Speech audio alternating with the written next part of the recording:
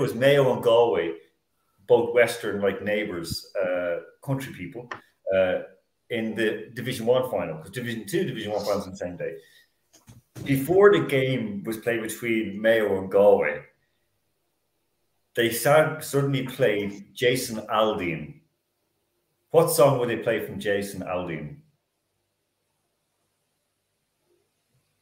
I don't know. I know who that is, but I don't know that I could even name a song from him. Okay. Oh God. Okay. So the song was "She's Country," and it's a great song, but it came on and it was funny because as you go into setting, you could just see there is a type of thank God Ethel's not here, but she'll agree with me. There's a type of where the girls come in from those kind of regions. There's like a cookie cutter kind of paste thing they come through. They have the county jersey, which they've washed, they've ironed, they put it on the county jersey over jeans. Usually got cowboy boots, or they've got kind of desert boots or something like you're wearing. No, Keane, seriously, trust me, this is West of Ireland. You're Southwest. and they come in, and there's a real vibe. It's just a kind of sameness as you come in. So when they put on "She's Country," people started to sing, clap, and dance. And it was like, I know the guy who's playing the music. I know the DJ. And he's from Dublin. And he's putting it on to humiliate the country people. But people liked it. So, I don't know. Cian, sorry, you can respond for your people. Yeah, we still have running water in this country. You were here a couple of weeks ago. We have electricity. We have running water. I didn't go to the West now. I don't know. we have been electrified, and we have running water in this part of the world. Thanks be to God. Like Andrew, all I can say is that we, in the States, you'd probably we call them in Ireland we call rednecks or hillbillies. And that's kind Colchies, Alan. Colchies. Colchies, yeah. Colchies from agriculture. So Colchies. But you it's rednecks or hillbillies. So it is that kind of vibe. And country music, I mean, Garth Brooks came to our... Cian, how many nights did Garth Brooks sell out in Croke Park? He did supposed to do 7 in 2014, did 5, and my younger brother was at one of the nights, the last time he was there. 5 nights. And he was 50, 60,000 people. Garth Brooks. Yeah. Yeah. Lots of friends in low places. So anyway, sorry, I'm country. Right. Before we go away, United are through to the FA Cup final. They win 7-6 on penalties. But more important than that, most importantly, if I do this, who am I? Who am I? Be an Arsenal supporter, I suppose. Well, Arsenal choking, of course. That's well done, Cian. So Arsenal face a huge showdown this Wednesday with Manchester City. Now, everything's on the line. We've backed Arsenal to win the league this year. Call it for them. We never get it wrong. I still think they're going to win the league. Cian, I'm going to end with you. I'm going to start off with Andrew and Cian first of all. Andrew, what do they need to do to win on Wednesday, and what are the chances to win on Wednesday? And I do understand you're a Man United fan and you hate Man City. I desperately hope Arsenal do win, because I don't want all the pressure on United denying Manchester City a treble. Honestly, I don't see it happening. And this is the Arsenal that we know and love. They crumble. They don't have the character to see it through, unlike 20 years ago when they were a side with backbone.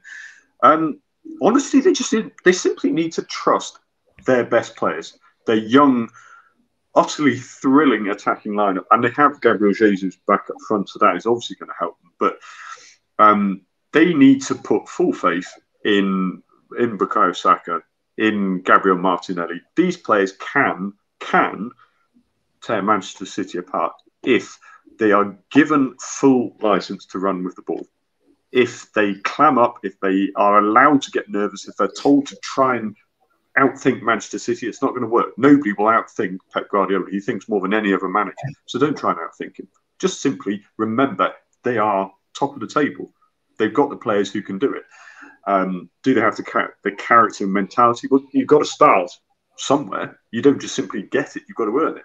And this is the biggest game that I think Arsenal will have in probably the last decade, possibly 15, 20 years going forwards as well.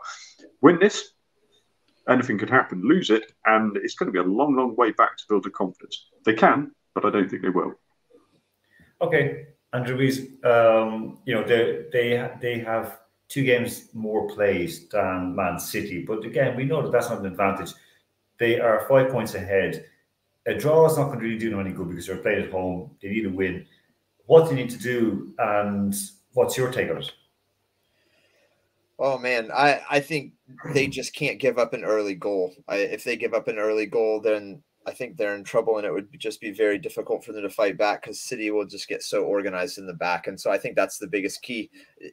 Conversely, you know, you say that a draw, they really need a win, but to be quite honest, I think even if they get a draw, if they lose, they're in trouble because their next 2 games are against Chelsea and Newcastle.